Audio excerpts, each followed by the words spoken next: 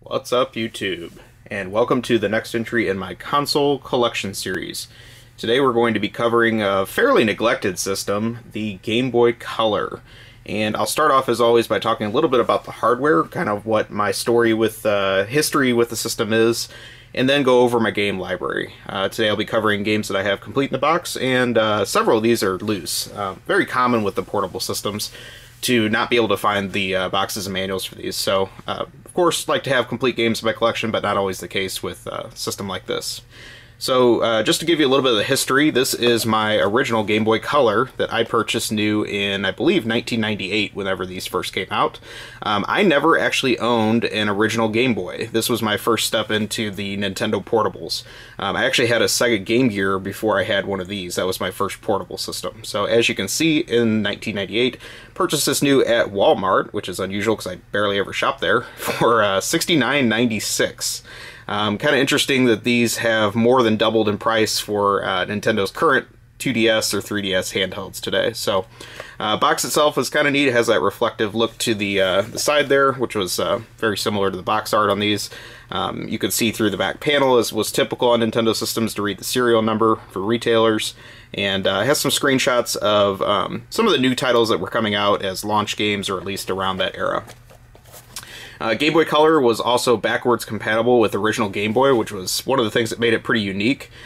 Pretty neat that you could play the entire library of your older games, and also they were enhanced a little bit with a limited color palette. So that's a little bit of a look at the system box. Let's take a look at the system itself. This is, again, my original Game Boy Color I bought brand new in the late 90s, and this is the Dandelion color. I think there was 4 or 5 different colors you could get it in. I don't really know why I chose the yellow one. I'm not a big yellow fan, but maybe just this was what was in stock at the day I needed to buy one. So, very similar in shape to the Game Boy Pocket. Really the difference is it has this bulge in the back for the battery pack. This one takes AA's versus the AAA's that the Game Boy Pocket took. Does have that mono speaker in the front right corner there. Otherwise, the button layout's pretty much the same as the original Game Boy.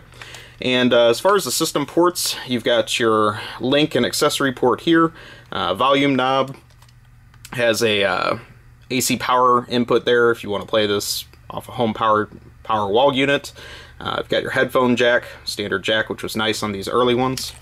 This is just your power switch on off, and the cartridges just enter into the back there. I'm sure you can figure that out pretty easily.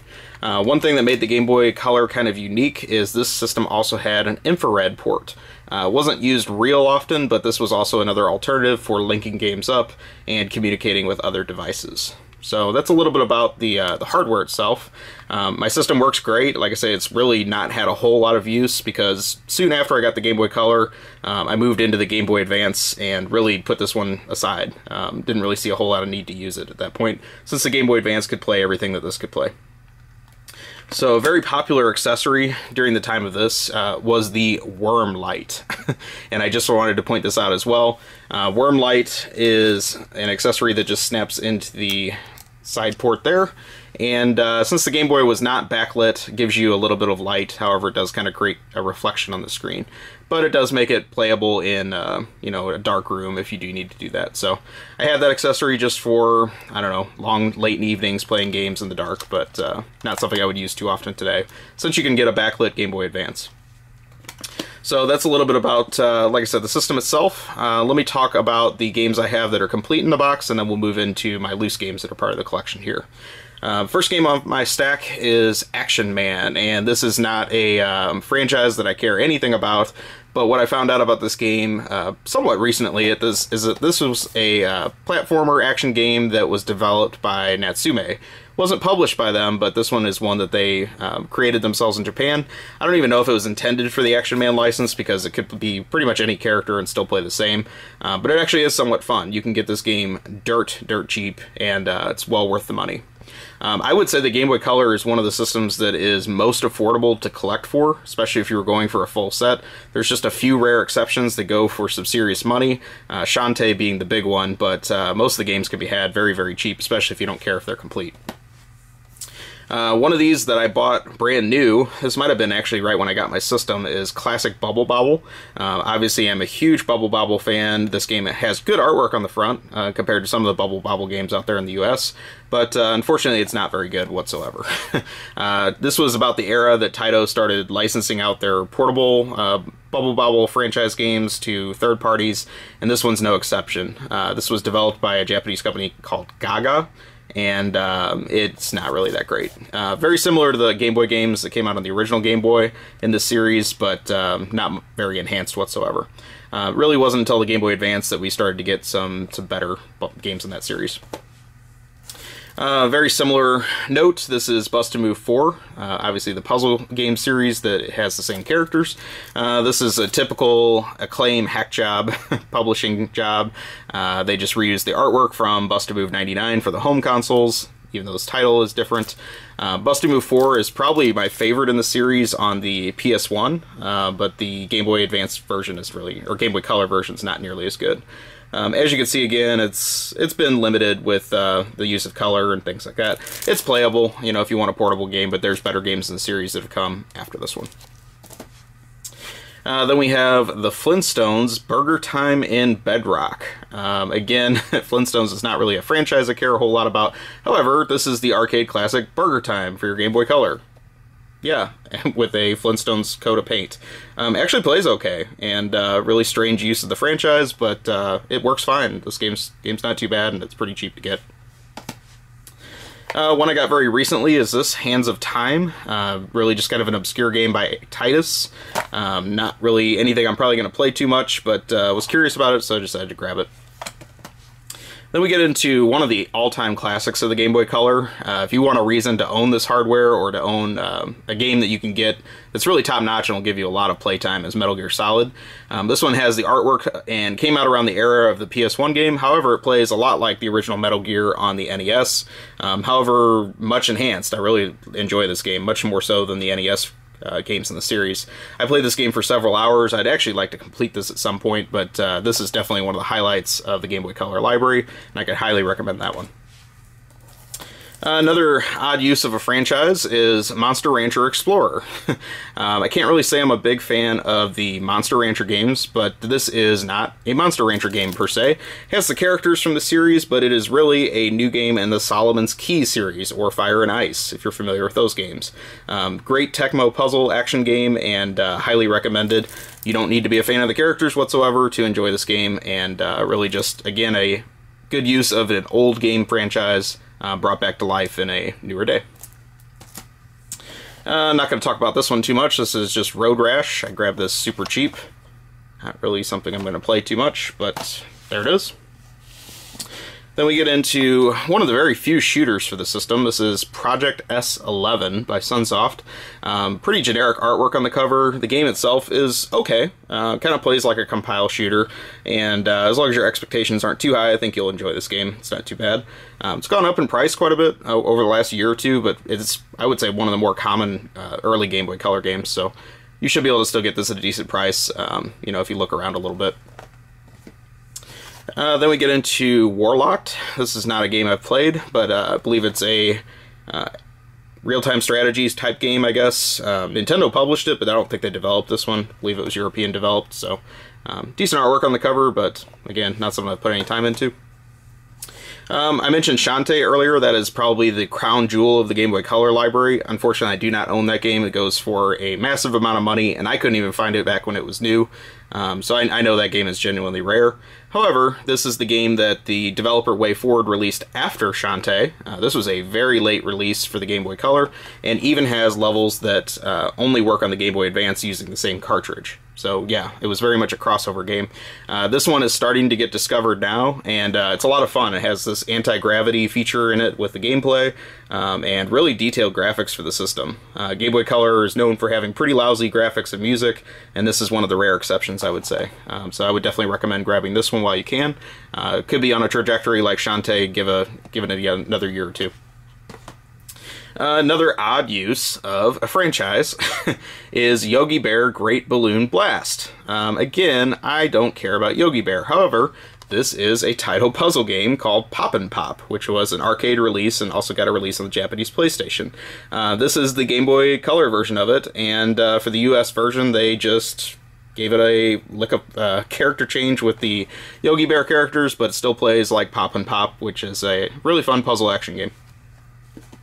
The next few games I got as a lot. There was several X-Men related games that came out for the Game Boy Color. I would say all of these are about on par with each other. They're not fantastic, but they're worth a look if you want something cheap and playable for the system. So we have X-Men Mutant Wars. These are all kind of like action platformers. I think the next one, X-Men Mutant Academy. This one actually might be a fighting game. I haven't played this one in a while. Yeah, I think this one's the one-on-one fighter. And then we have the side story game, X-Men Wolverine's Rage. This one I played a little bit more. Again, kind of a platformer. Not too bad. We also had the 2 Legend of Zelda games for the system. This is Legend of Zelda Oracle of Seasons. There also is Oracle of Ages. I'll talk about that one in a little bit.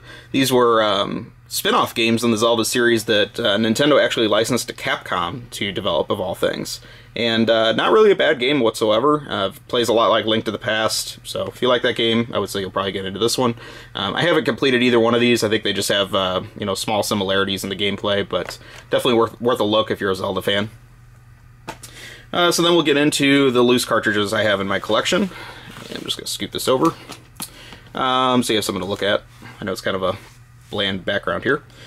So the games themselves came in 2 different formats. There were the ones that are in these black thin cartridges, and then there's the ones in the clear cartridges that have this bulge on the top. The reason for that is the ones in the black casing work for the Game Boy Color as well as the original Game Boy, and then the ones in the clear casings only work on the Game Boy Color. They're the ones that were enhanced a little bit more. So I'll go through the black casing games first.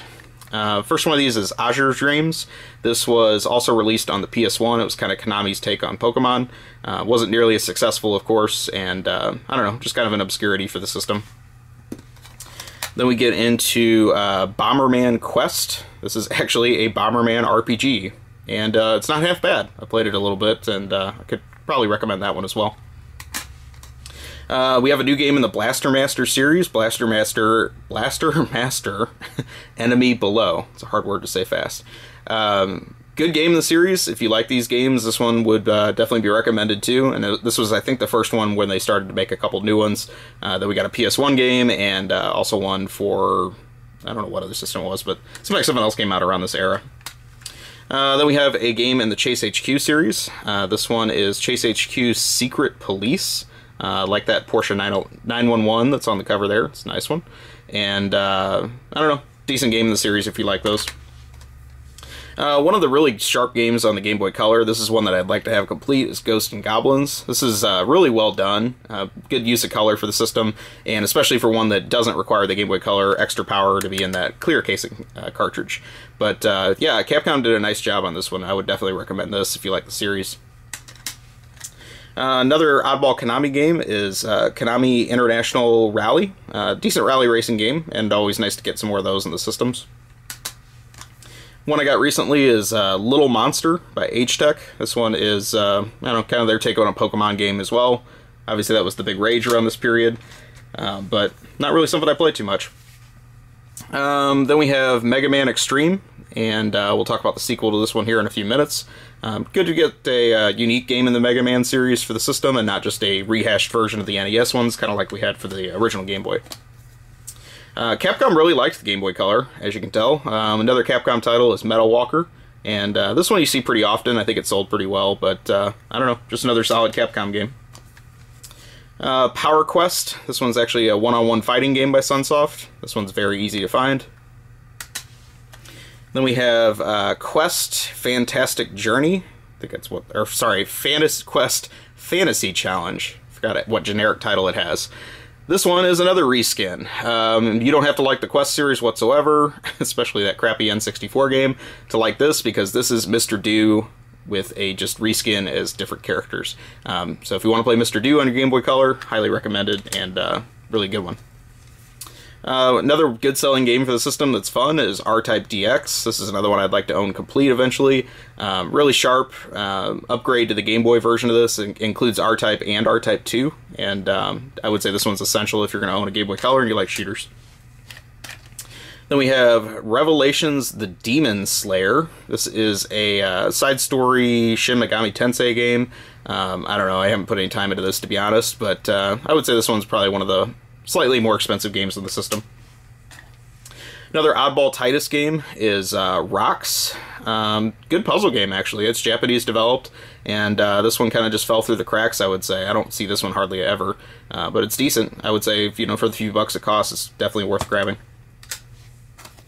One of the true oddities of the system is this game. This is the Singer Sewing Machine Operation Software, which was actually developed by Natsume. This came only bundled in with a sewing machine.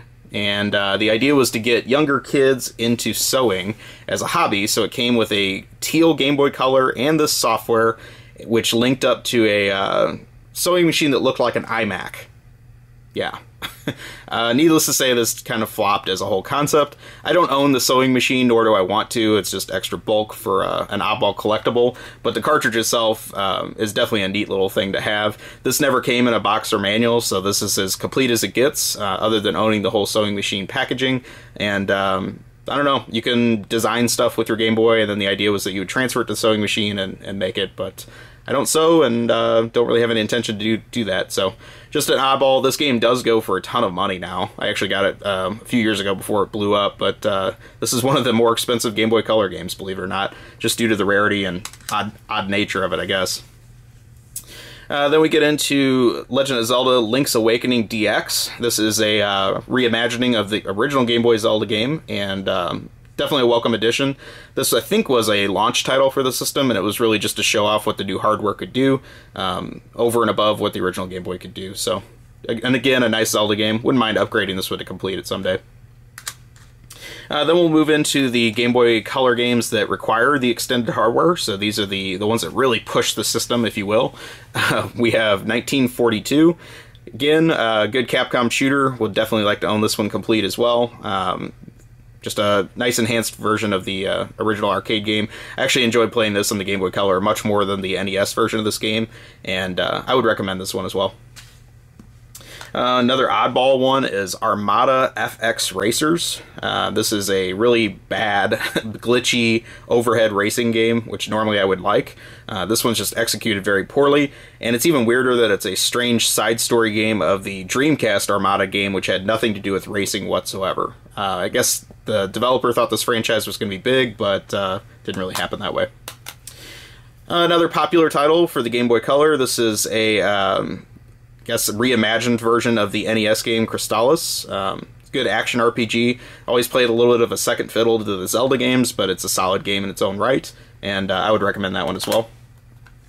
And yet another re-skin of a classic arcade franchise. Here we have Dexter's Laboratory, what is it? Robot Rampage is the subtitle. Again, don't care anything about Dexter's Laboratory, however, this is Elevator Action by Taito.